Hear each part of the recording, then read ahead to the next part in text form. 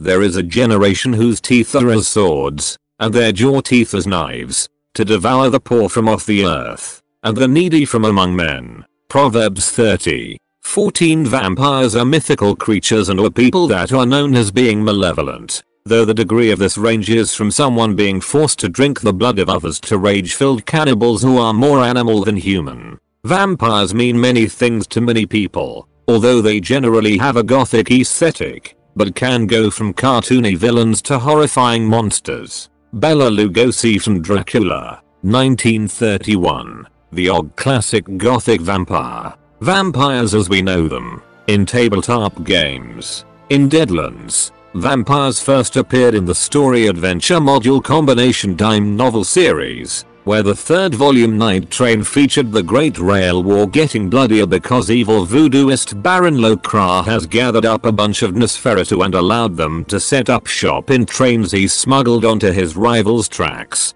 allowing them to ravage the Weird West. The second major source was Roscoe's Varmints and Critters 2, which reprinted Nosferatu stats alongside states for cinematic vampires, Pinangolans and Ustrals. It also provided stats for Dracula himself and rules for playing a vampire in the Deadlands Classic system. Finally, the Great Maze introduced the Jiangshi, and issue number 3 of the official magazine The Epitaph finished the deal with Nachtshaz, Strigus and Apis. Vampire strains known to exist in the Deadlands universe consist of the following: Nosferatu, with a more powerful variant called the Ancient Ones. Cinematic vampire, your gothic horror style vampire, also a playable race. Jiangshi Penangolan, spelled with 2 L's here. Ustral, a child vampire born from a child who died of neglect, which prefers to feed on animals and has a voracious appetite. Nachtshaz, a fangless,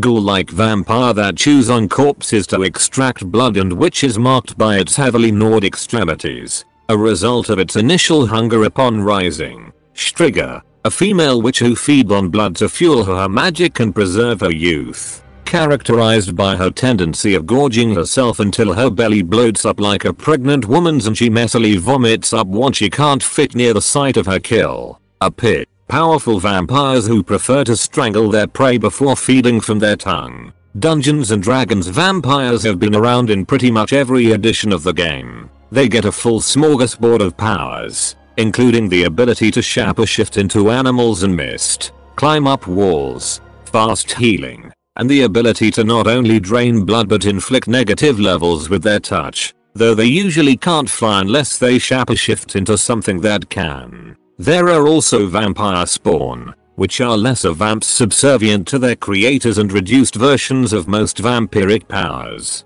Most vampires have special weaknesses, but can also be killed by good old-fashioned damage, though a few require extra steps to stay dead. 2nd edition Ravenloft introduced separate monster entries for demi-human vampires, elf, dwarf, halfling, gnome, and even the dreaded Kender. The Gamma line also includes a variety of special custom vampires reflecting the dizzying array of blood-sucking undead monsters in world mythology. Special mention to everyone's favorite master vampire villain, Strahd von Zarovich, and to the vampire, the Ornshay from Birthright, where monsters tend to be unique, a tragic figure who hunted down the monster that slew his father, only, in a conflux of different factors, to lose his humanity in the process and become a tyrannical Ornshay in his own right. Ravenloft being a gothic horror dark fantasy setting for advanced Dungeons and Dragons, and considering AD&D's general approach to monster design, let's turn as many alternate names as possible into unique monsters. You better believe that Ravenloft was ground zero for an invasion of an absolute fuckton of vampire variants. Firstly, there's the Oriental vampire, which is native to the domains of Ikath and Rakashima. This one is a weird blend of the classic D&D vampire given an Asian reskin in the Jiangshi. In 3rd edition, it would lean slightly more towards the latter and become known as the Changahi. Secondly, there's the Cerebral vampire, an artificially created vampire that is only found in the domain of Dominia, a corrupted insane asylum. They feed on cerebrospinal fluid, hence the name. In AD&D, they caused madness and their victims would die and return as ghouls, whilst in 3E, they cause permanent intelligence loss and can reproduce this way. Nosferatu are a variant strain of vampire who actually feed on blood, drain constitution, rather than sapping levels like other AD&D vampires. Otherwise, they are largely interchangeable. Ironically, Mystera has its own Nosferatu variant which is based more on novel Dracula of Vani the Vampire, and the 3E update of Ravenloft rewrote the Ravenloft Nosferatu based on the abilities of the Mysteran Nosferatu. Most famously, Ravenloft would introduce an array of demi-human vampires, as well as two monstrous vampires, the Drow and Illithid. Drow revere the transformation into vampires, referring the change as the kiss of Lolth. They can transform into giant spiders and clouds of poisonous vapor, but cannot cross the line of salt and are incredibly light vulnerable. Even moonlight burns their flesh, whilst a single shaft of sunlight is instant death. Vampire Drow can be placed in a death-like torpor by staking them through the heart with rock salt, but can only be killed by exposing them to sunlight,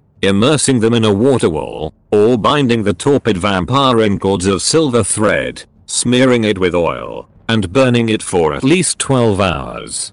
Dwarfs loathe vampires of their kind, who can pass through stone as if it were air and are unimpaired by sunlight. They can't transform, but they can command burrowing in subterranean creatures. They can't enter a home unless it's at least partially made of earth or stone, nor can they cross a line of powdered metal, and water from natural springs scorches them like acid, but holy water has no effect. Dwarven vampires can be rendered torpid by staking them with a natural stalactite or stalagmite. Actually killing them requires cutting out their heart, soaking it in oil for 3 days, then burning it to ashes. Elves regard their vampires with pity, for they are metaphorically and literally hideously warped, twisted, ugly creatures. These charisma-draining undead can only walk about during the day, and perish if they remain abroad at night or if forced underground. In a reversal of the standard vampire, their touch kills plants,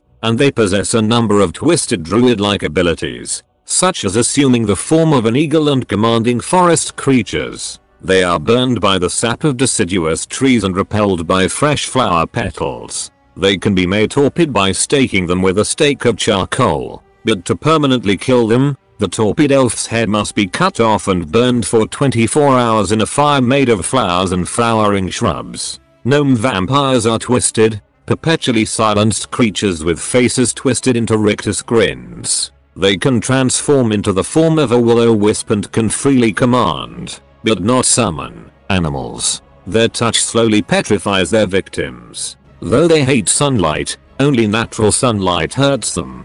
Defeating them is tough. Once rendered torpid by pounding a stake of blessed silver into their heart, their hands must be cut off and boiled in a natural hot spring for 24 hours whilst the gnome is placed in a wooden coffin. Once their hands have finished boiling, their eyes must be gouged out and replaced with high quality precious gems. Once that is done and the coffin is nailed shut, the vampire is dead.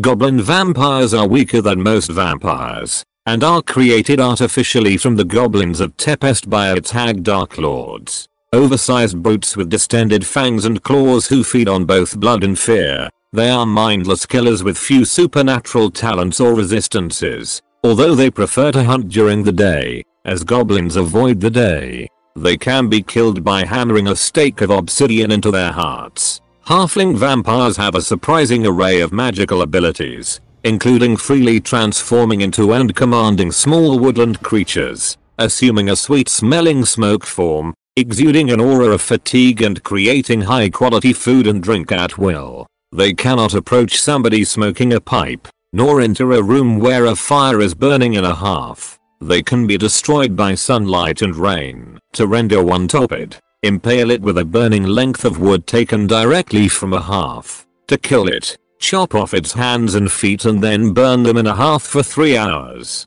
Illithid vampires were a mistake that went horribly wrong, creating mindless blood and brain-sucking brutes with no more than animalistic intelligence. Whilst they lack most of the sundry supernatural powers of both races, they are, to all intents and purposes, indestructible. Nobody knows the method to truly kill them yet. They returned in 5e with a major overhaul. No longer technically indestructible, they also now serve a purpose. Whereas the original vampiric illithids were a failed attempt to create a weapon against the god brain, in 5e they are agents of the god brain. These short-lived creatures are sent to harvest cerebrospinal fluid from humanoids, then return to the god brain and are dissolved into its nutrient pool to infuse their life energy and stolen bounty directly into the god brain, which is the only thing slowing the god brain's decay into death. Kender vampires are only found in the domain of Scythicus, and in fact are destroyed instantly if forced over its border.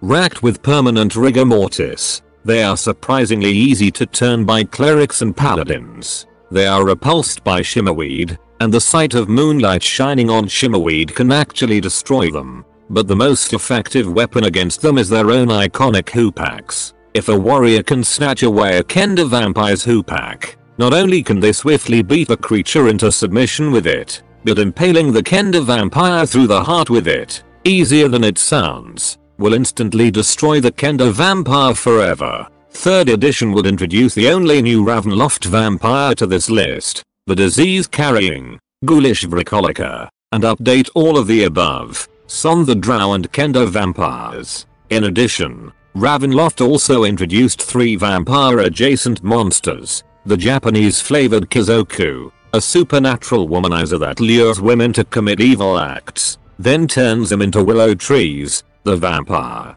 a living vampire-flavored monstrous humanoid, and the Vorlog, a human partially warped into a vampire. But that wasn't enough for fans, so they got together and came up with the Aswang, based on Filipino vampires, and the Apilichi, Russian heat vampires. Other D&D vampire strains. Whilst Ravenloft is home to the largest array of vampires and vampire-like monsters, D&D at least had its share of other vampires to be found in other settings. The Forgotten Realms is home to the Lhyanshi, an all-female vampire strain created from human, elf and half-elf women that specializes in preying on bards and artists. It is, quote, thought to be the undead spirit of a woman who killed herself for the unrequited love of a bard or other artistically talented and desirable, but unobtainable or callous man. Mystra is home to both the Velia, an aquatic vampire strain, and to its own distinct strain of Nosferatu, which ironically became the basis of the Ravenloft version in 3e. The Fiend Folio introduced the Penanggalan to generic D&D as a whole. 4th edition vampires are now a class in 4e. They were introduced in the Heroes of Shadow book, and yes, they are in fact a class now, no longer a template or curse. There is also detailed in the book a new race, Vroloka, which are basically vampires in their own right, so why make vampire a class? I mean seriously, only in the fluff. Vroloka have the power of vampires, just without a bloodlust. Really, that just sounds stupid on paper, and also stupid in general. We got a fucking cornucopia of stupid going on here. The vampire class has the shadow power source, and is also a striker, which is apparently all shadow is good for in 4e, being that all it consists of is assassins, executioners, variant assassins from the Heroes of Shadow, vampires, and blackguards, all of which are strikers for fuck all reason. Watk explained that they named the class vampire because they really wanted the players to feel like they were playing one, as most of the powers are based on vampiric lore, turning into bats, mist, wolves, drinking blood to gain healing surges. If so, they still could have come up with an original fucking name either way and kept the fluff relatively the same. This also means that vampires, the class, that is, cannot be mages or knights without using hybrid classes. Then there's a vampiric heritage feat, which lets any humanoid gain +2 to perception and insight checks to find undead while also getting blood drain. In counterattack, STR Dexcon +2/tear versus reflex when grabbing someone, deals 1d4/tear plus com mod damage and lets you spend a healing surge. This already is a step above the class by not hamstringing you with the shittiest number of surges in existence and an absolutely pitiful selection of powers.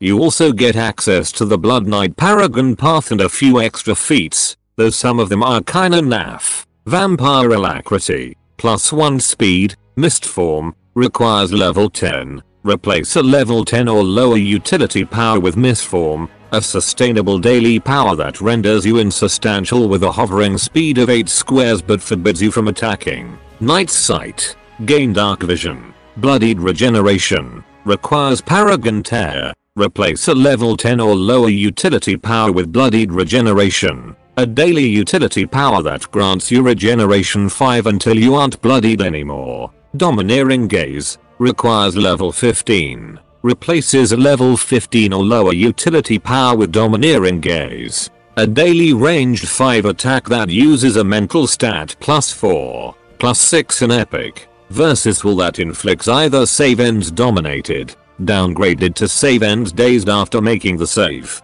or save ends dazed. Savage Bite, requires Paragon Tear. You can now use your power on anyone you have combat advantage over. This also raises a question. Since vampirism was already present in 4E by way of heritage feats, which was already a decently received idea that enabled for diversity in builds, why not simply expand on that idea instead of introducing both a race and class that are both vampires, or better yet, why not make vampire a race in the same way that Revenant is? That is, you choose which race you are a Revenant of and can select that race's feats. As the system is, it is possible to make a Verloco with vampire class and the vampiric heritage feat, meaning you can gain utility and attack powers that all relate to being a vampire from 3 different sources with one character. Another, better idea than they did was themes, optional features that give players a bit more unique character fluff, that came with at least one additional power and others to choose from as you leveled up. Why couldn't they have done this with Vampire? It would have cut down on the feat expenditure, enabled access to unique powers without being shoehorned into any crap class, and offers all the benefits of each without any drawbacks. TLDR, there's a vampire class. It is stupid. Blame Essentials. Vampire the Masquerade from White Wolf had a pretty good take on vampires, consisting of an entire campaign setting surrounding vampires, covering a range of playable clans from the uber seductive Toreador,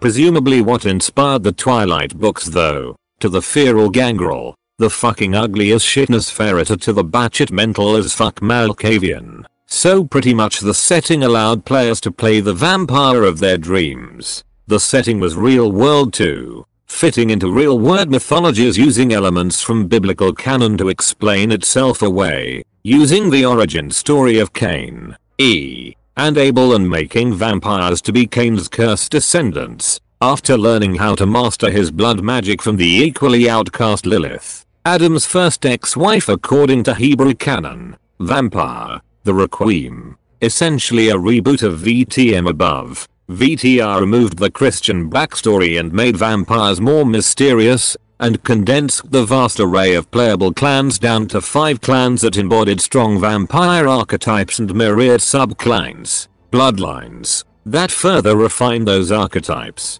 Warhammer Fantasy. Warhammer Fantasy Battle plays up the horror aspects of the vampires to 11, knowing that it's what makes them a compelling force to play. After all, the one nice thing about being an undead Lord of the Night is that you get to be a right and proper evil overlord about it. Vampires and WFB are both hard as nails and are wizards to boot, meaning they cover most bases that other armies have to pick and choose. However, being masters of necromancy and all, if the general dies then the rest of the undead army under his command usually starts crumbling to dust. Not so much after the return of Nagash though, unless another vampire necromancer can step in and take over. Stephen Sevile's Vampire Trilogy, Inheritance, Dominion, and Retribution, are great for showing just how monstrous these fiends are. Warhammer 40,000. There were once actually rules for vampires, spelled vampire, in the 40k universe. Taken as supplementary rules for Necromunda, they represented an abhuman subtype who drank blood, had superhuman stat lines and raised gangs of thralls to do their bidding. Even a young, ponytailed Gav Thorpe got involved with the rules and wrote up a counter character, Buffy the Vampire Slayer, which was somehow part of the 40k canon. Though 40k has generally left Necromunda behind, Mention of blood-sucking mutants can still be found in Dark Heresy, and one of the Free Blade Knights, the Crimson Reaper, is rumored to be a vampire. Rogue Trader has vampires as warp-spawned entities that change shape and drink the life force of societies they inhabit. Also, several tabletop factions drink blood as part of their fluff. Blood Angels, a first founding chapter who includes blood in many of their chapter themes and rituals, and their successors usually follow this. Basically what would happen if you threw Catholicism, Bram Stoker's Dracula, and the zombie trope of still technically alive in a blender and pressed puree.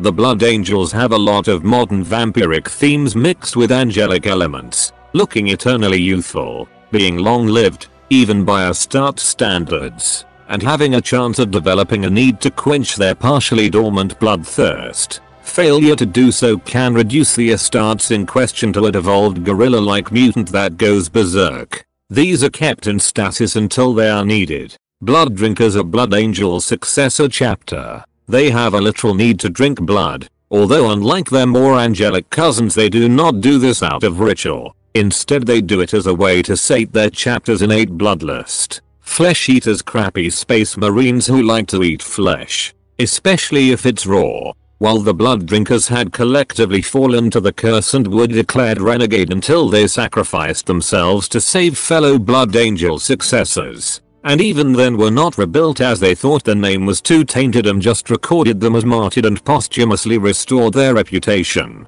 The Flesh Eaters don't give into it by being berserk rage all the time, so actually being used to it and knowing when to unleash and when to hold it. Dark Elder, while not bloodsuckers, although they might drink their victims' blood if it fancies them, the Dark Elder partake in a sort of emotional vampirism on their hosts to sustain themselves. Said vampirism is carried out usually by slowly torturing the host until he's dead. They also follow the classic vampire aesthetics, being a bunch of long-lived, crazy arrogant, pale and nimble wannabe aristocrats. They even come back from dead in a process which involves crystal coffins.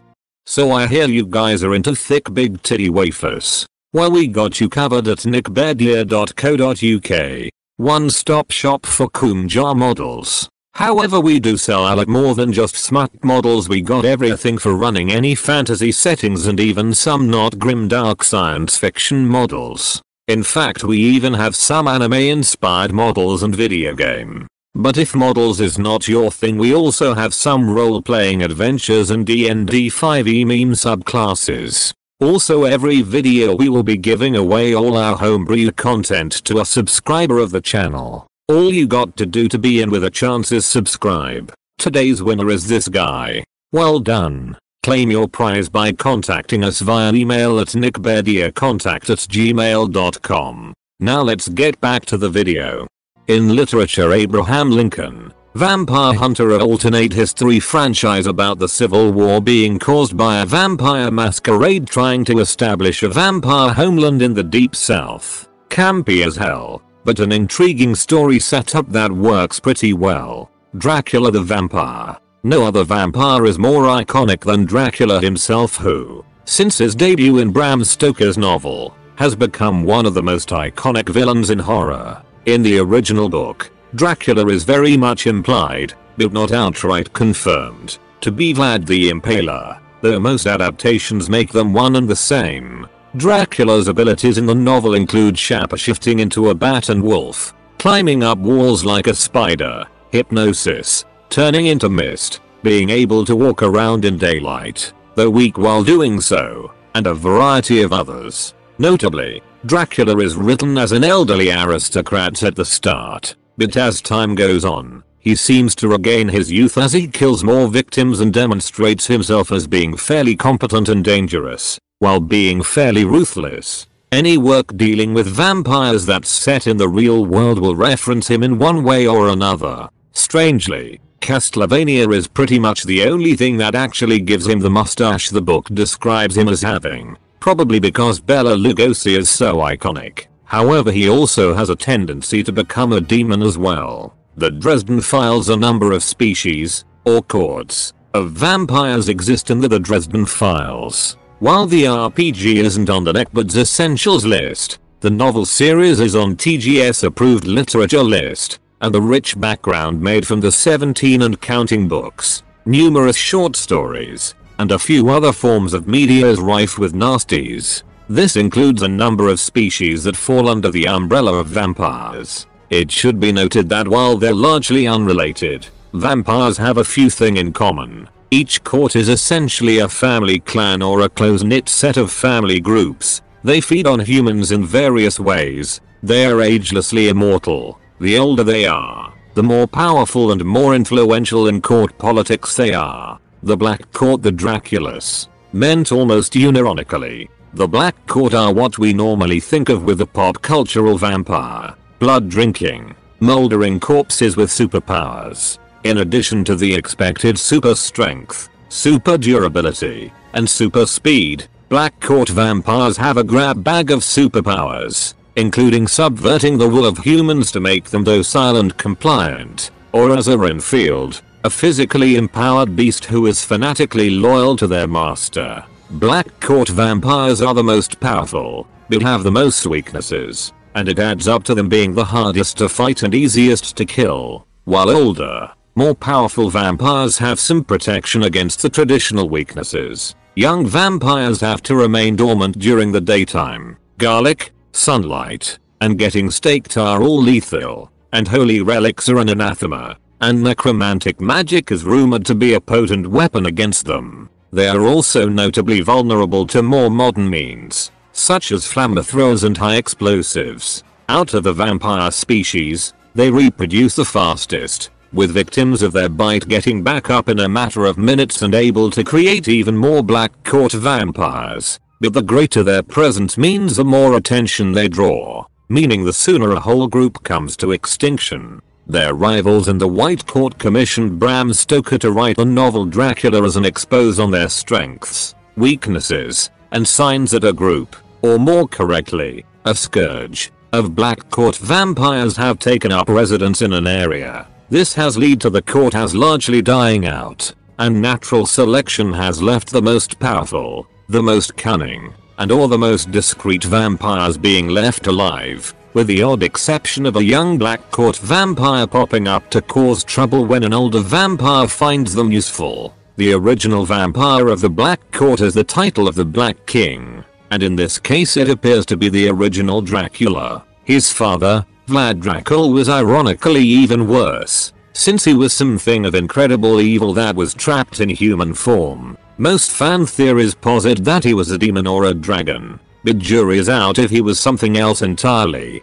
and since he was incredibly evil, he was a dick to his son, so out of daddy issues, little Vladdy joined the Black Court according to a snarky magical database. But he might have been mistaken about Dracula having joined the Black Court rather than creating it, as Word of God later posits that Dracula was the Black Court OG. Whoever the creator was, the Black Court was apparently created when they had made a deal, if not with the devil, then with a creature of comparable evil and power. Notably, if Dracula was indeed the founder, that would make this court just more than 5 centuries old, making them the youngest court. Red Court. The Red Court are Central American, anthropomorphic bat monsters. Unlike most depictions of anthropomorphic creatures, Red Court vampires are grotesque creatures with flabby bodies, pot bellies, spindly limbs, and slimy skin. For them, blood is both sustenance and a drug, sometimes having a narcotic effect, with dependence potentially being a very real issue,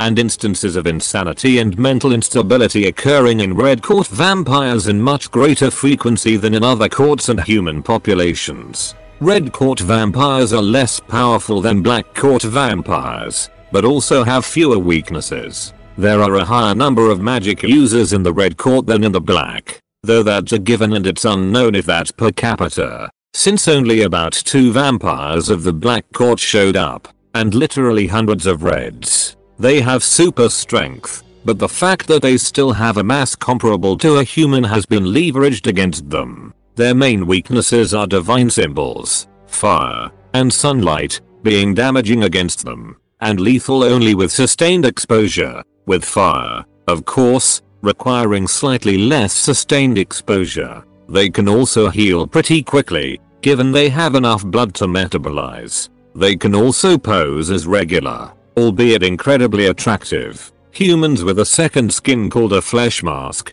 which can be formed at will over a few seconds, and it provides them with some protection from sunlight. Elder vampires are hinted to be able to alter their flesh masks, allowing them to disguise themselves, and occasionally they happen to have other abilities. One vampire could mesmerize people with a look in the eyes, making them see the things she wanted them to. Lastly, they have narcotic saliva, which can be used to make prey more compliant and willing. Imagine an incredibly hot individual who has a tongue that makes you feel great, numbed, and willing to go along with their suggestions. And they can create red-fielded individuals by making them dependent on the effects of their saliva. Most members of the Red Court are survivors of another Red Court's vampire's bite. These dampies have super strength, immortality, and super senses. Unfortunately, they also have a huge hankering for blood that they need to resist unless they want to become a vampire themselves.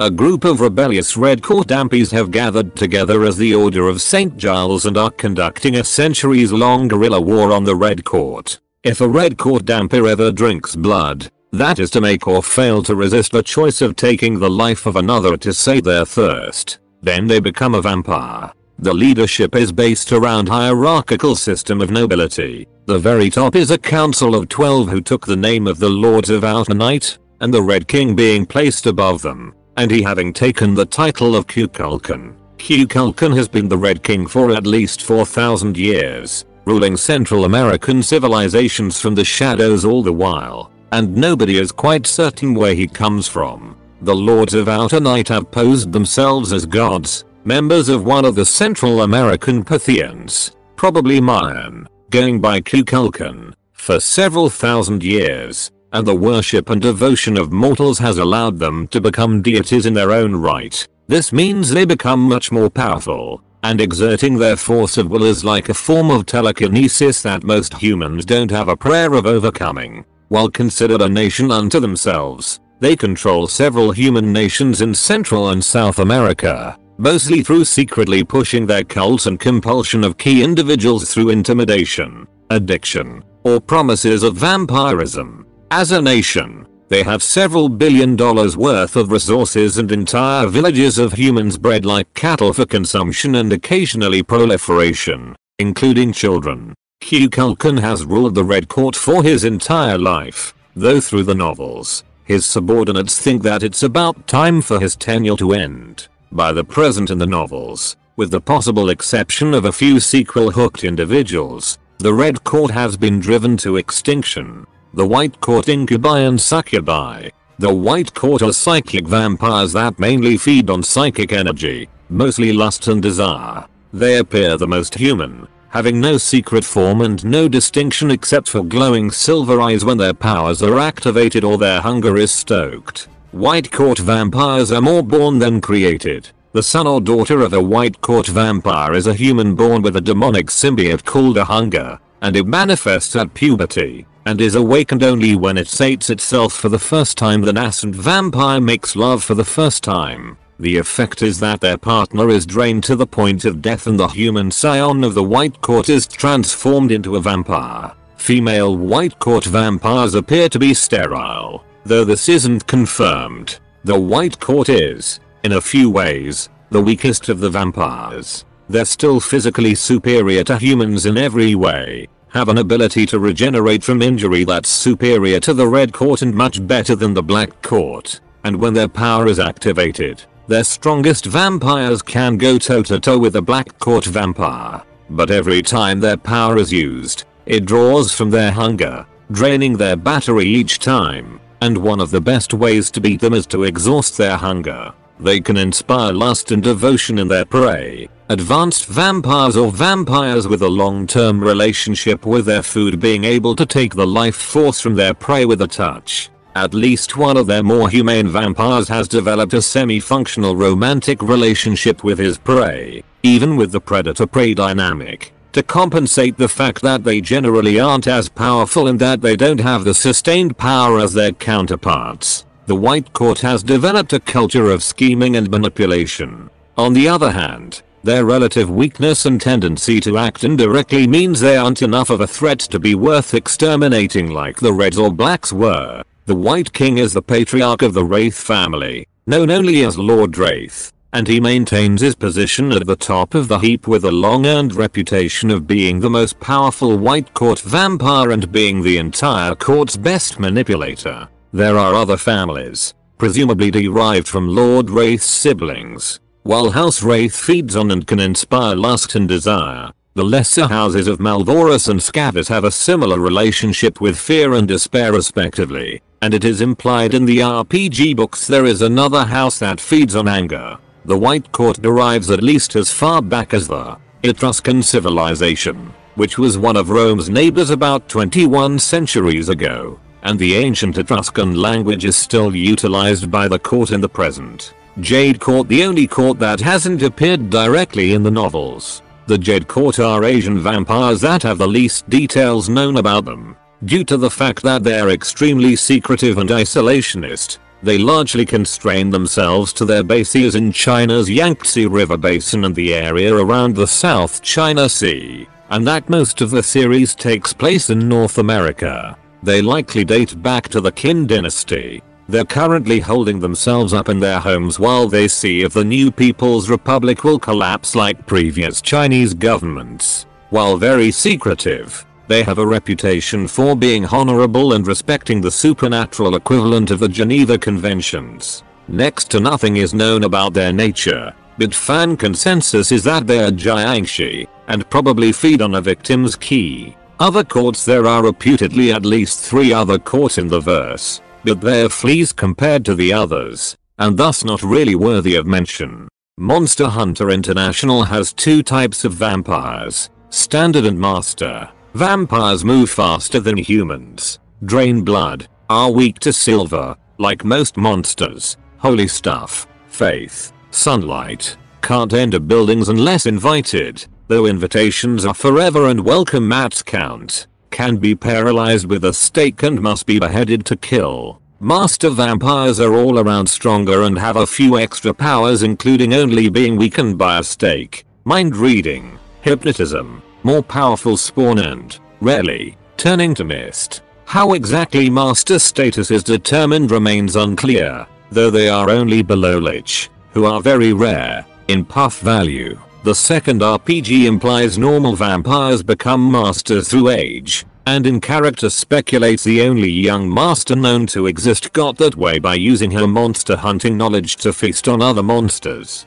Normal humans fed on by a vampire will spawn new vampires from their corpse if they die, regardless of how much time has passed, unless it is cremated or beheaded. Vampires in the Monster Hunter International verse are, like all non-ghost undead, universally evil. Such a universal ethics is notable, as there's at least one non-evil demon in the verse, though if he still counts as one is questionable, and at least one other reformed enough for a puff exemption. Fiction portraying sparkly, friendly vampires is well loved by vampires in this universe. It makes getting victims so much easier. The running jabs are, at least in part, Larry Correa's way of distancing himself from the other. Much worse, Utah Mormon urban fantasy writer, though the work of Anne Rice gets a few jabs as well. In television and film, Nosferatu, the classic 1922 silent film, is essentially a bootleg version of Bram Stoker's Dracula with a more copyright-friendly name.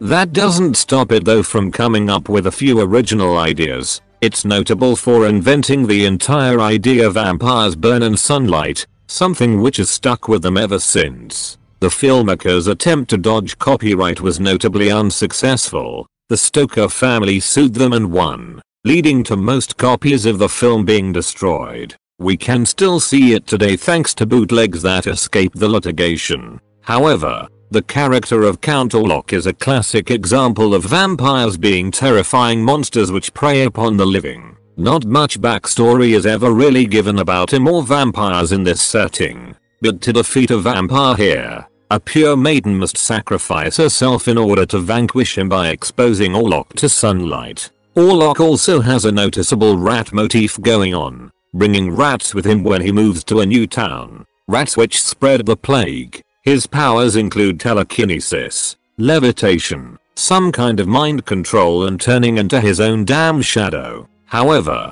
what everyone remembers is his appearance, which is now so iconic it's a go-to for making an especially creepy vampire. In video games, Castlevania, the big one. The Castlevania series' main plot focuses around a generational conflict between Dracula and his monsters against the Belmont clan of vampire hunters sworn to oppose him. Notably, Castlevania's interpretation of vampires has them gain supernatural abilities beyond the usual repertoire, such as various black magics, teleportation, and the ability to transform into a much greater variety of forms than just bats. They retained several classic elements as well. Darkest Dungeon. In the video game Darkest Dungeon, bloodsuckers, as the game insists on calling them for some reason, are people who, depending on the person, suffer from revel in what's called the Crimson Curse. Although the game doesn't make it clear whether this is a disease, an actual supernatural curse, a supernatural disease,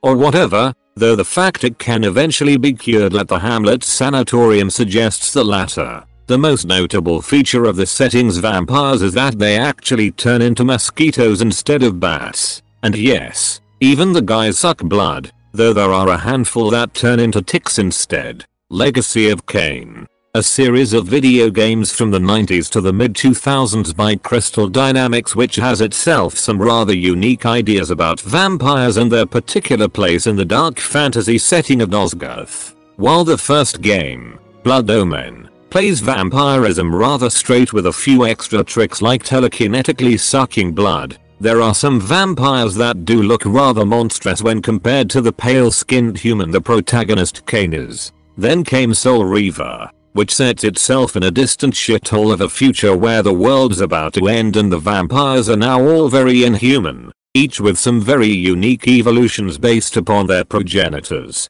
like spider vampires, mer vampires, bat-like vampires with sonic blasts, etc., alongside a developed immunity to sunlight. Even Kain himself looks more like a life-sized gargoyle than a person by this point. Raziel, the second protagonist, makes things even weirder by being an undead vampire who has to feed on souls because he lost his jaw. Later games expanded upon this by revealing that vampires only became the blood-sucking monsters they are because of an ancient curse by a long-banished enemy that corrupted all vampires and stripped their reproductive abilities from them. With no way to sire vampires or cure their curse, they had to resort to necromancy, which only made the corruption worse, and eventually became hunted down by greedy fuckwit humans. None of this is helped by the fact that everything's been run by the machinations of an eldritch Lovecraftian entity whose ultimate goal is to own all life in his cycle of life and death. In anime and manga,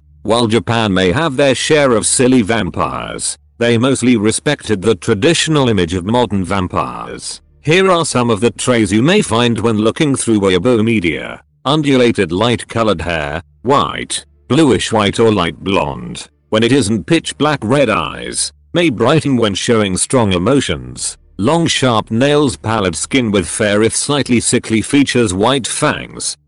Bat wings, sometimes maybe feathered wings. Very rich, because long-term interests are easy when you are a couple of centuries old. May or may not even be the bank owners. Preference of early modern age European customs and dresses. May feature black and red, usually of British or West Slavic ascendancy. May or may not be real nobility crosses. Apparently it doesn't affect them since they aren't Christian. Mockingly suave in times of peace. Very cultured, ferociously sadist when fighting. The beast is unleashed extremely strong close combat and lighting speed. Of course not all anime and manga or video game vampires fit to the T with this list, but they will have most of these characteristics. Expect them to be proficient fighters with all the advantages of old vampires and enough brains to not default to cheap tricks such as exposing themselves to the sun due to some silly accident. The most famous of vampires, Dracula, also pops up in weeaboo form a good amount. The most popular portrayal among these is the Crimson Fucker Alucard of Helsing, Ultimate Fame, which portrays old Drac as having changed sides after being defeated by the Og Helsing and still serves his descendants. massacring other vampires and monsters instead of humans, as well as having a pretty good reason for turning to the darkness. Spoiler, it's the result of something very slanishy. His abridged version, courtesy of the beautiful bastards at TFS, is even better, due to him gaining dark humor fitting of someone who doesn't give a shit about anything anymore. History of the vampire. Ancient vampires. In ancient cultures, there weren't any creatures called vampires or any word that roughly translates to vampire. However, stories were told of demons and spirits that drank blood or ate flesh. Even the devil was directly associated with the eating of flesh and drinking of blood, and the gods and goddesses of some cultures were credited with these activities. The Persians were one of the first civilizations to have tales of blood-drinking demons. Creatures attempting to drink blood from men were depicted on excavated pottery shards. Ancient Babylonia had tales of the mythical Lilitu, synonymous with and giving rise to Lilith, Hebrew, and her daughters the Lilu from Hebrew demonology. Lilith was considered a demon and was often depicted as subsisting on the blood of babies. However, the Jewish counterparts were said to feast on both men and women, as well as newborns. The closest this got to the idea of vampires in recent history was that some demons would possess corpses and then use them to drink the blood of people. Medieval and European vampires. Many of the myths surrounding vampires originated during the medieval period. The 12th century English historians and chroniclers Walter Map and William of Newburgh recorded accounts of revenants, though records in English legends of vampiric beings after this date are scant. These tales are similar to the later folklore widely reported from Eastern Europe in the 18th century and were the basis of the vampire legend that later entered Germany and England, where they were subsequently embellished and popularized. During the 18th century, there was a frenzy of vampire sightings in Eastern Europe, with frequent stakings and grave diggings to identify and kill the potential revenants. Even government officials engaged in the hunting and staking of vampires. This was due to a combination of hysterical accounts from deathbed-bound plague victims and the simple fact that symptoms of what we now know to be corpse decomposition, for example, bloating, pallid bluish skin and leaking of apparent excess blood, wasn't a fully understood thing yet, despite being called the Age of Enlightenment, during which most folkloric legends were quelled. The belief in vampires increased dramatically, resulting in a mass hysteria throughout most of Europe. The panic began with an outbreak of alleged vampire attacks in East Prussia in 1721 and in the Habsburg monarchy from 1725 to 1734, which spread to other localities. Two famous vampire cases, the first to be officially recorded, involved the corpses of Peter Plagojewicz and Arnold Payol from Serbia. Plagojewicz was reported to have died at the age of 62, but allegedly returned after his death asking his son for food. When the son refused, he was found dead the following day. Plagojewicz supposedly returned and attacked some neighbors who died from loss of blood. In the second case, Payol, an ex-soldier turned farmer who allegedly was attacked by a vampire years before, died while haying. After his death, people began to die in the surrounding area and it was widely believed that Payol had returned to prey on the neighbors. Another famous Serbian legend involving vampires concentrates around certain Sava Savinovic living in a watermill and killing and drinking blood from millers. The folklore character was later used in a story written by Serbian writer Milovan Glizic and in the Serbian 1973 horror film Liptirica inspired by the story. The two incidents were well documented. Government officials examined the bodies, wrote case reports, and published books throughout Europe. The hysteria, commonly referred to as the 18th century vampire controversy, raged for a generation. The problem was exacerbated by rural epidemics of so-claimed vampire attacks, undoubtedly caused by the higher amount of superstition that was present in village communities, with locals digging up bodies and in some cases, staking them. Although many scholars reported during this period that vampires did not exist, and attributed reports to premature burial or rabies, superstitious belief increased.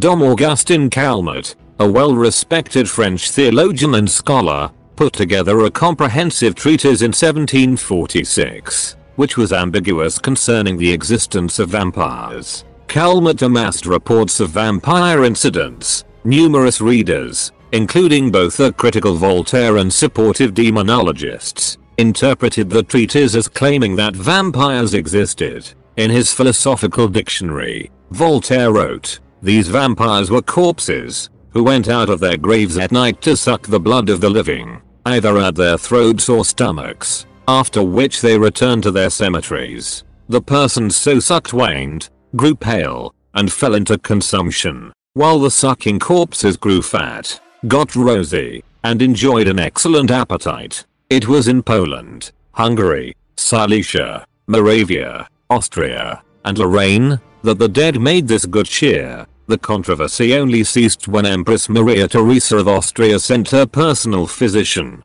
Gerard van Swieten, to investigate the claims of vampiric entities. He concluded that vampires did not exist and the Empress passed laws prohibiting the opening of graves and desecration of bodies, sounding the end of the vampire epidemics. Despite this condemnation, the vampire lived on in artistic works and in local superstition. Celtic mythology features the Beoban Cid, which resemble the archetypal modern horror vampire, as they are beautiful women who take the blood of men while dancing with them, usually in a murderous fashion, but have to return to their burial mounds before the rise of the sun. There is also the Lenin Cid, or Barrow Lover, who is a tamer, more good-natured, monogamous style of vampire girlfriend, who inspires her pet artist but also drains him, sometimes driving him into an early grave. There's also Abhartach, a dwarf magician and tyrant who, according to legend, rose from the grave after he was killed and demanded the blood of his subjects.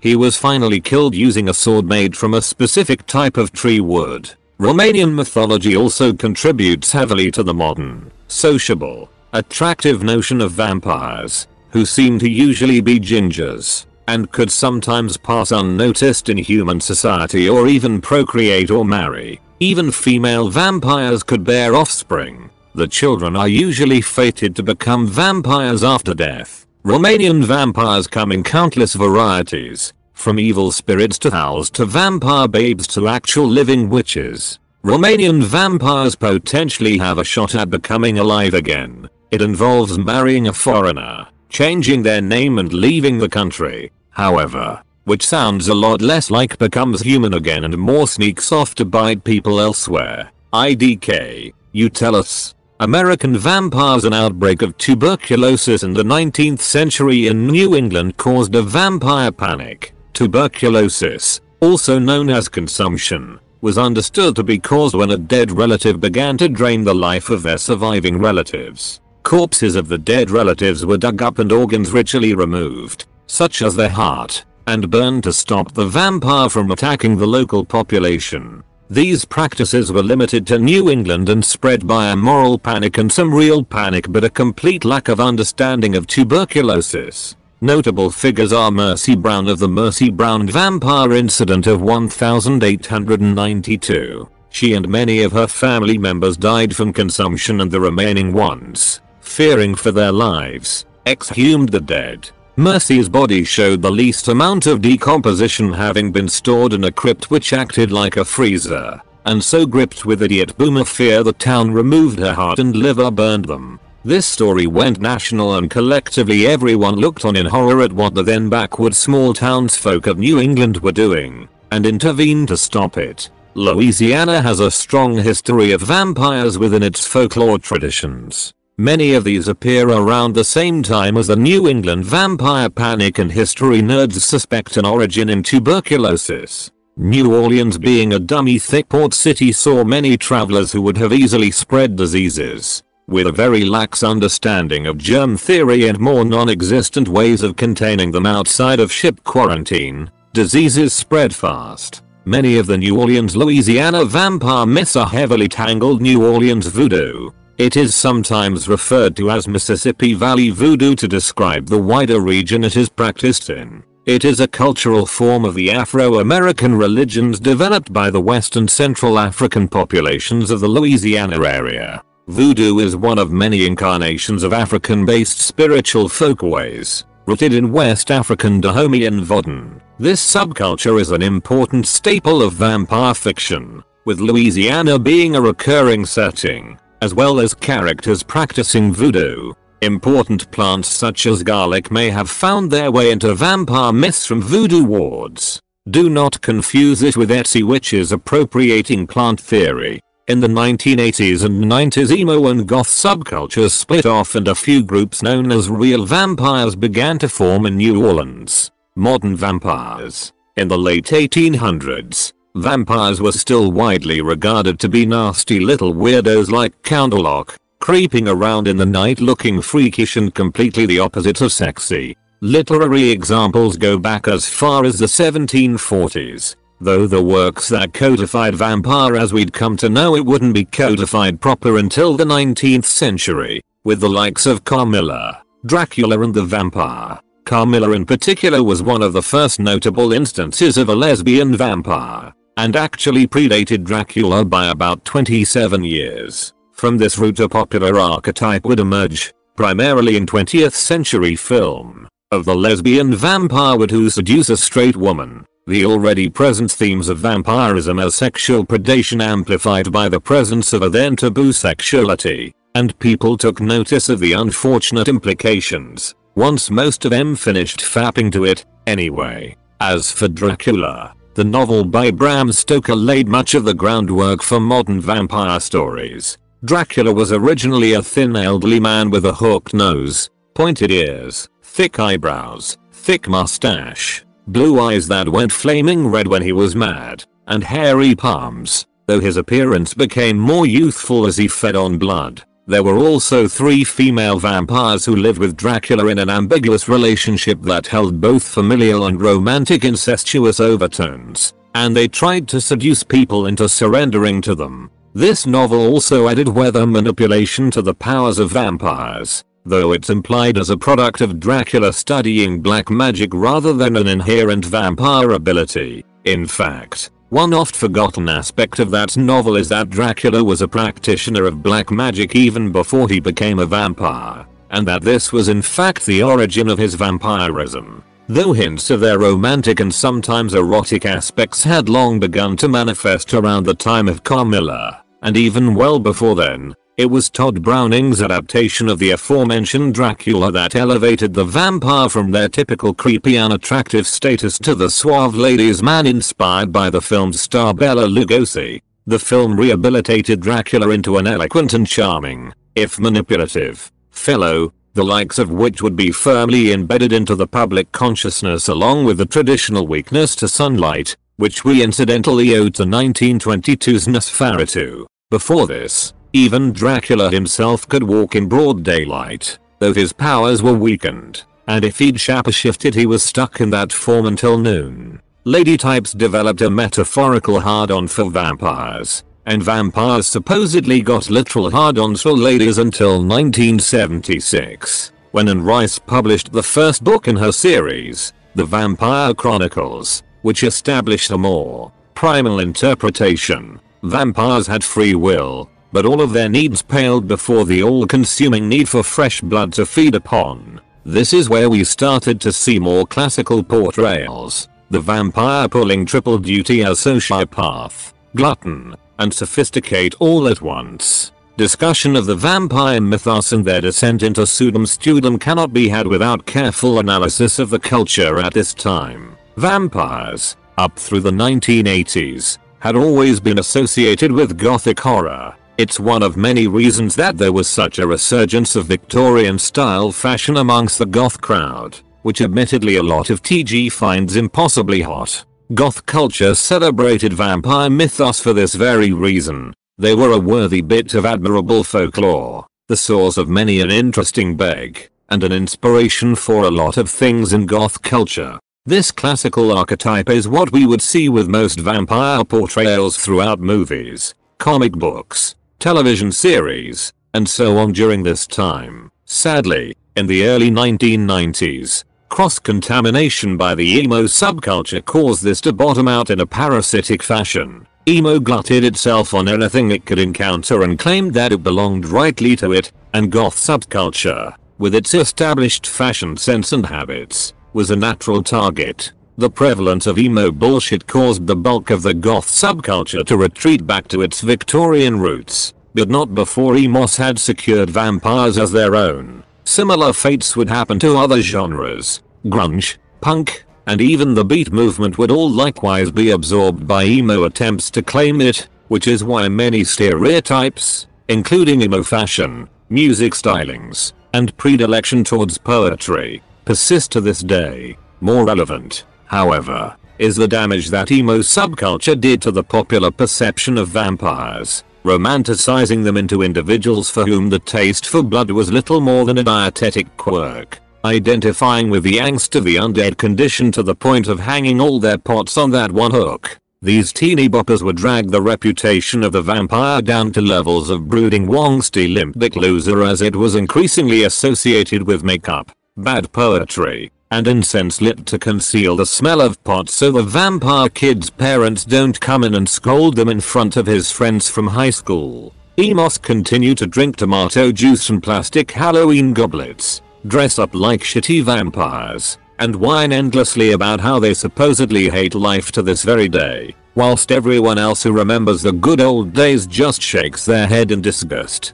goes son, I am disappointed, and walks off, depressed. And then there was the vampire, the masquerade LARP scene, yet even that paled in comparison to the influence of one infamous work, Twilight. Possibly the most notorious example of the ruination of vampires in contemporary media can be credited to Twilight, whose vamps are less like undead fiends and more like mysterious pretty boys, who sparkle in the sunlight rather than burning to death. Now, to be fair, some of the hate Twilight gets is unwarranted, as the sexual aspect of vampires goes back centuries. The idea of vampires being totally amiable chaps whom it's completely safe to hang around might not be anywhere near as old, but it's far from original to Twilight as well. Even the idea of vampires subsisting on non-human blood goes back rather far, since fucking everyone's thought to ask that at one point or another. Twilight did many things wrong,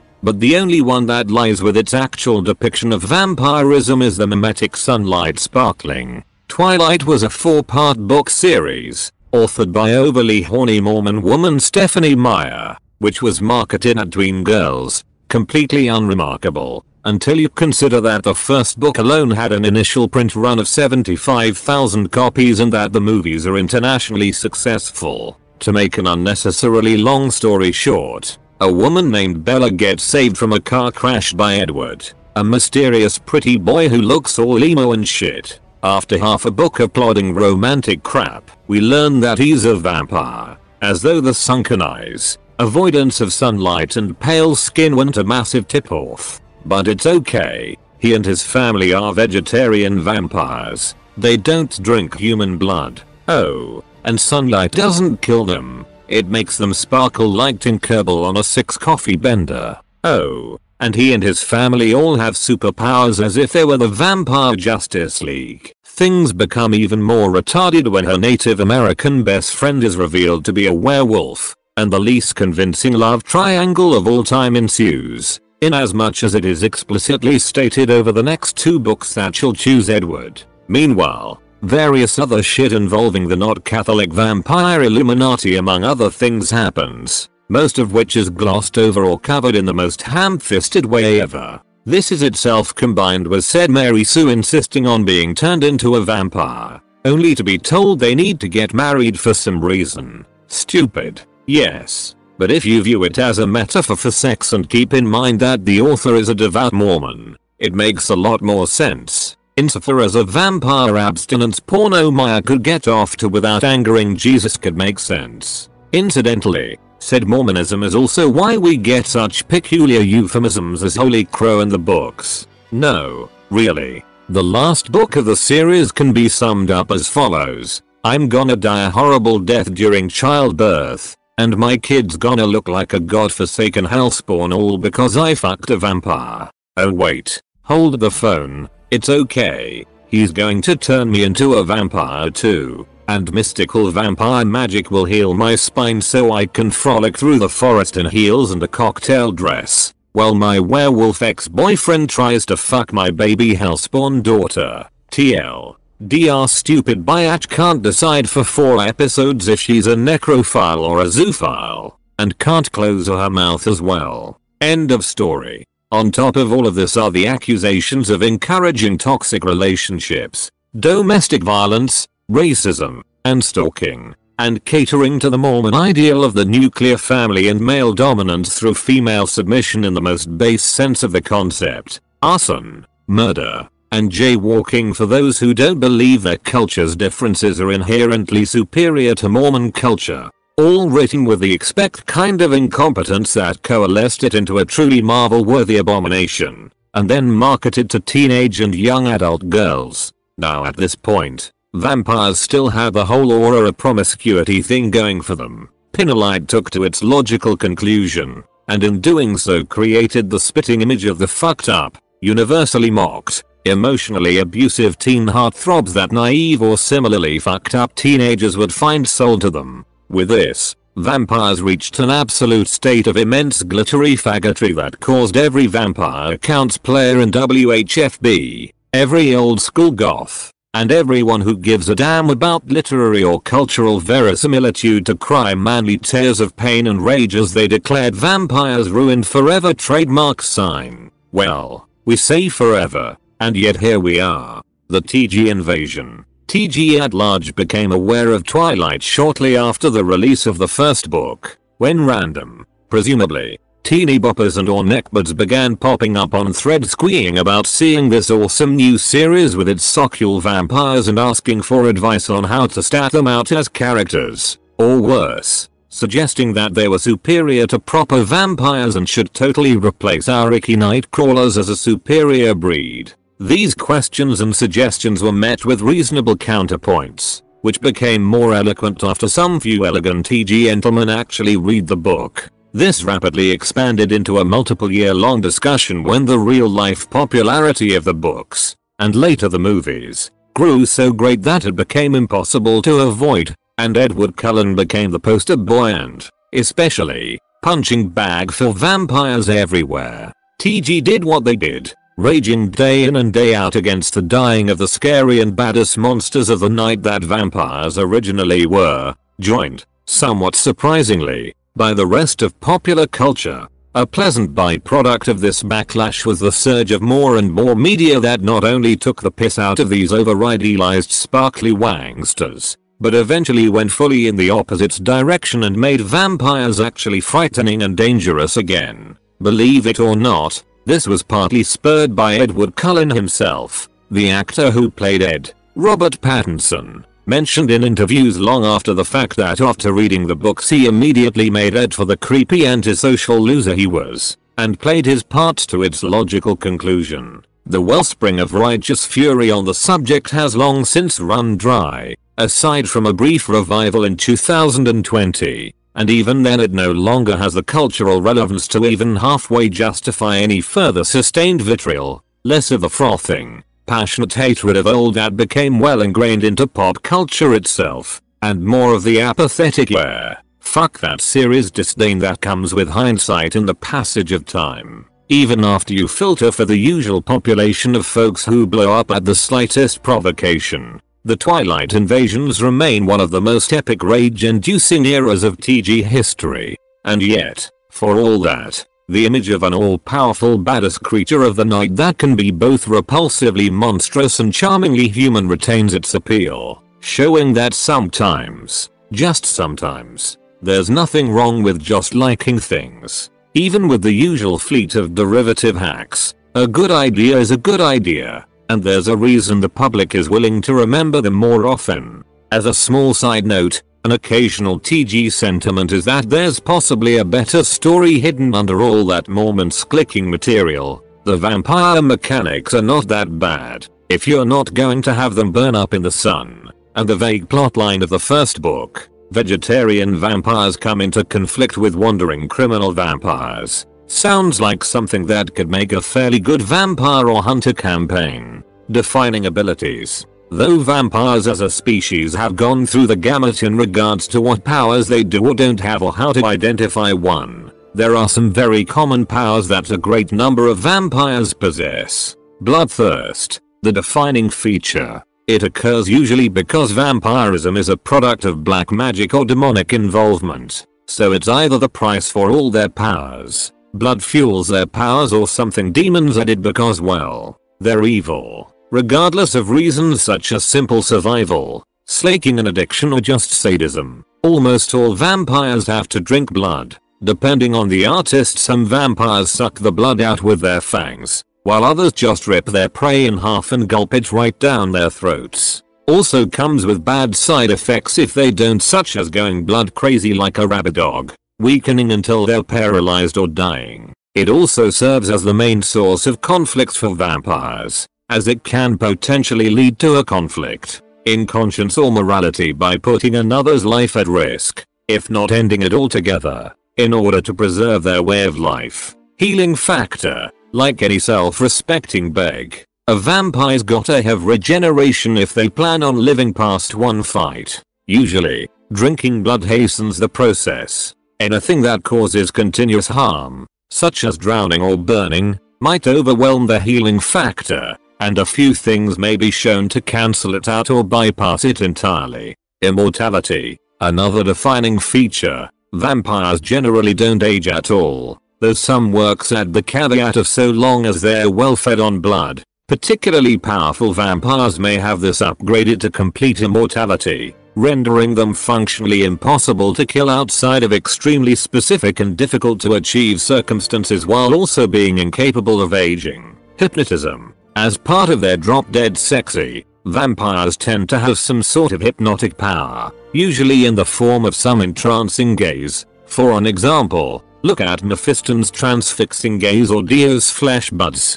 Shapeshifting. Vampires tend to have some form of shapeshifting, even if it's just to conceal their less human features from unsuspecting eyes. There are also those vampires who can shapeshift into animals, typically bats, but they can also turn into wolves, rodents, and even mist. Some vampires can also shapeshift into more monstrous forms, reserved for when they are truly pissed off. No reflections. For whatever reason, usually related to silver, see below, vampires do not show up on mirrors. Whether a vampire's clothes show up in mirrors is up to the artist. Sometimes this is played with, like making it that they only show up on mirrors not lined with silver, or making them not show on photos. And this sub-rule can be taken further, since not all cameras use mirrors. It's usually a dead giveaway that vampires aren't human. No shadows when in a room without mirrors, which can happen quite a bit depending on setting.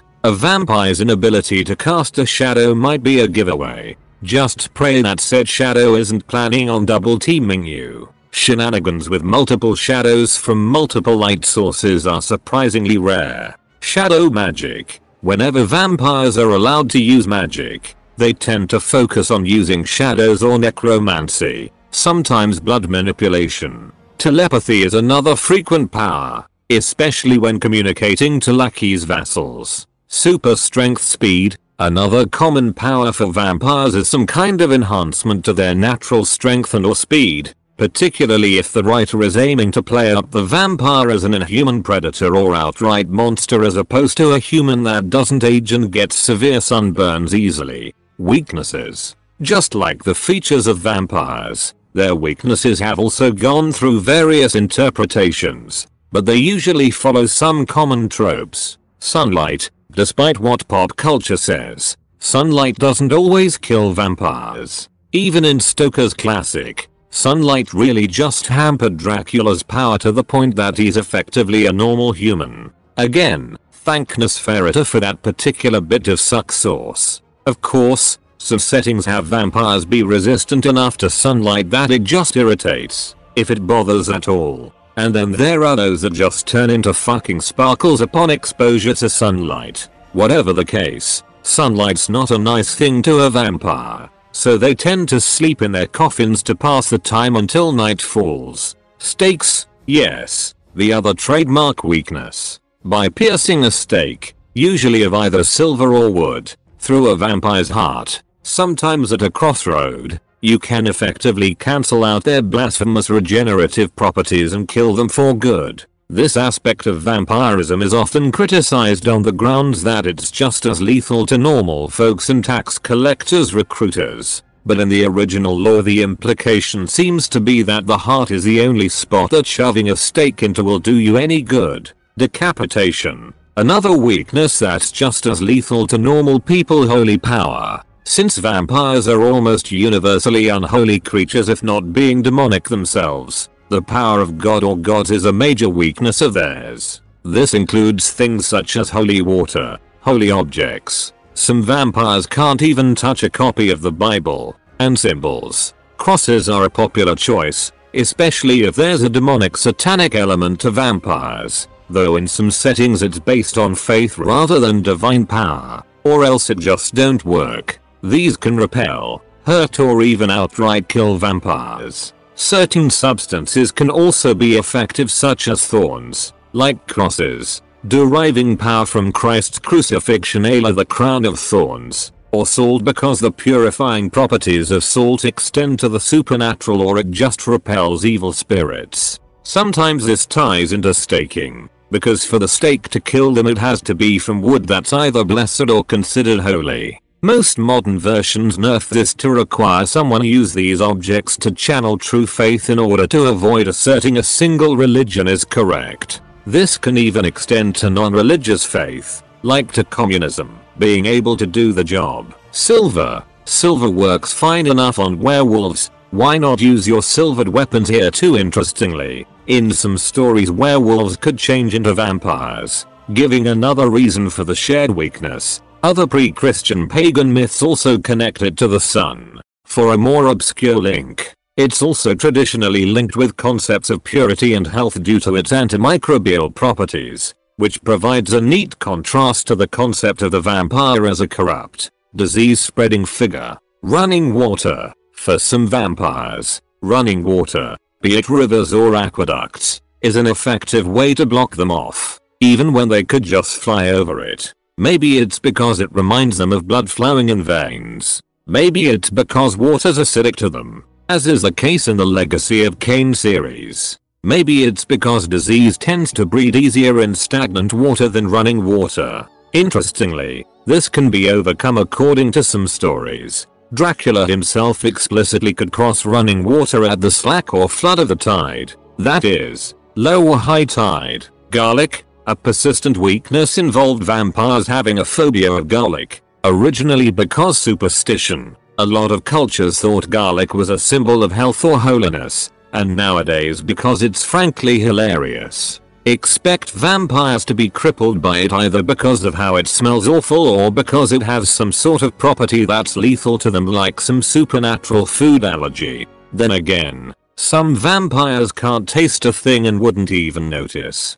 Arithmania. In case you ever wanted to mention a very petty or stupid weakness, there's spreading sesame seeds somewhere. Some vampires have an obsessive compulsive need to count the fuckers, like the count from Sesame Street, even when it leads to them counting until sunrise. This plays into the demonic factor, as in some folklore and mythology demons are very OCD. Knots, coupled with the OCD theme above. Another stupid weakness comes from the idea that vampires are obsessed with out of place or messy knots, and will pause whatever they are doing to untie them upon sight. Apparently this is a weakness that is tied with fairies who will also fall for this trick according to old-time legends. Permission. Another very unusual habit some vampires have is their inability to enter a residence without permission. This usually plays hand in hand with their hypnotic factor, but if denied, they'll just pace around angrily until they can try again if they don't decide to go to greener pastures. It's actually important to define what does and doesn't count as permission in your work, as one common joke involves a vampire pointing to the welcome mat at a confused victim's front door. Revocation of permission may or may not be a possibility, and it's unclear whether they can come and go as they please after being given permission once. Fire. Fire is another common weakness for vampires, usually due to it being connected to the sun or due to causing dead things, like vampires, to burn faster. In some versions it can cause outright panic attacks in vampires, sending them running away from fires in blind terror, while in others it's just very, very dangerous for them to get set on fire. Roses. Yes, really. The original Dracula couldn't open his coffins at night if a wild rose was laid atop the coffin while he slept during the daytime, essentially meaning that he could be trapped in one if careless. This is understandably one of the less seen weaknesses, though for those of you folklore nerds there is an explanation. The weakness is not specifically a rose, but tall thorned flowers, usually hawthorn. Wild rose is just more romantic. When a recently deceased folk was suspected to turn into a vampire, he was buried with said plants, sometimes even bound with them, so that it was difficult and painful for him to climb out from a coffin. That's also an alternative explanation for funeral wreaths tradition, with them being made from evergreen, thus prickly branches. Limited shapeshifting. Another weakness from the Og himself. Dracula could only shapeshift at exactly noon, sundown, or sunrise. For the rest of the time, he's stuck as whatever form he chose to take. Needless to say, this could be a problem if the vampire shifts into a form inappropriate for something they need to do urgently. Homesickness, of a sort. Some works portray vampires as needing to sleep on soil from their homeland or be incapable of resting, which will weaken their abilities. See Clancymus and Dracula himself. The easiest way to get around this is to do as the Og did and keep large amounts of homeland dirt in several dozen different places, since there's no rule that it has to be part of your homeland. Everyone just fucking staying inside at night. If both the sunlight rule and the permission rule are in play, then this is all you'll need to do to starve out a vampire. But this makes for a fucking lame villain, so no character ever thinks of this. Sexy vampires. When Sheridan Le Fanu and Bram Stoker wrote their vampire novels, Carmilla and Dracula respectively, in the 1800s, setting up the modern vampire, both included heavy erotic themes from the gate. Carmilla was as much a lesbian stalker as you could make a character in 1871 and invented the B-movie staple of the lesbian vampire, while old Drac himself was not exactly portrayed as the handsomest individual. The book scenes of Dracula's attacks on sleeping women had a darkly erotic undertone, and two of Drac's attacks on women who are awake read like rape scenes that women readers instantly picked up on, because some women are just fucked up like that. Add in Dracula's far more handsome portrayal by actor Bela Lugosi in the first ever film depiction, which was based on the play rather than the actual novel, BTW, and you had the beginnings of the vampire's descent into sexual fandom amongst the growing goth movement. Add in Anne Rice's sexually charged Vampire Chronicles books, and thus the vampires are sex gods trope was born, though it initially tended to be the male vampires who get presented in this light, dominating the niche genre of supernatural romance for women by an enormous margin. There are more than enough voluptuous, sexually provocative female vampires in media that Monster General's fans aren't left entirely in the dust. In fact, it's not actually unprecedented. The Balkans had stories of dampers, the offspring of vampires and their human wives, for centuries before Anne Rice put pen to paper. So people have been seeing vampires as sexy for a pretty long time. Though it's worth noting that erection in humans is achieved by inflating the penis with blood, and that increased blood flow plays no small role for a woman's genitals either, which might complicate things if your vampires are the sort without a pulse in the Monster Girl encyclopedia. The vampire is presented as a kind of succubus with a taste for bloodplay and an affinity for necromancy. They are arrogant, conceited tsundeers, demanding only the very best in a potential human mate, unless you feed them garlic, whereupon they turn into a horny, submissive slut. If you're including them in your setting, if you're including vampires in your world building, you should probably decide what general metaphor and niche you're going for. To provide some examples of niches, the inhuman monsters who are merely pretending to be human,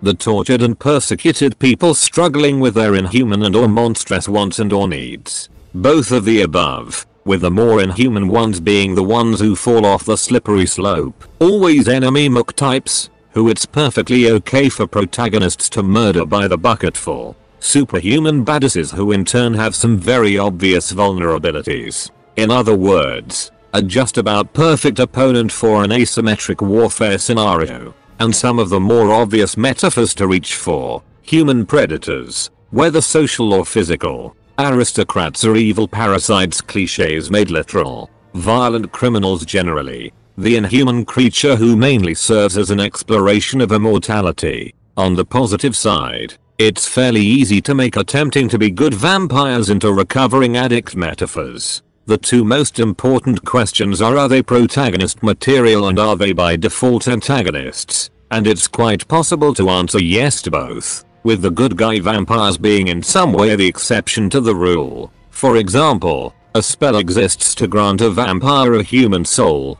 or, for that matter, no to being default antagonists. For example, if they don't need to kill when they feed, nor do they have to feed on humans, civilized vampires may emerge. Another question to ask is whether you want to give them an animal motif, and if so, what animal? There are actually a number of options here. There's the obvious classical bat, but that connection actually only arose when European settlers arrived at North America and learned that some of the bats there drink blood. Prior to that, vampires turned into wolves. The film Nosferatu actually gave Orlok, yes, that was the vampire's name, a plague rat motif. And as mentioned above, the bloodsuckers of the video game Darkest Dungeon brilliantly utilize a mosquito motif. One particular individual amongst them instead has a tick motif. And then there's a mod for that game where an individual of a different strain comes along who has a leech motif. There's also the all-important but rarely addressed question of whether non-human blood can sustain them, and by extension whether non-human vampires are possible. If the answer to either of these is no, then it's best to have a reason why. If the answer to both is yes, then it's best to give your vampires some of the freaky supernatural abilities and aspects available to you, because otherwise they'd really be no different from some poor sob who got attacked by a wild animal and contracted rabies.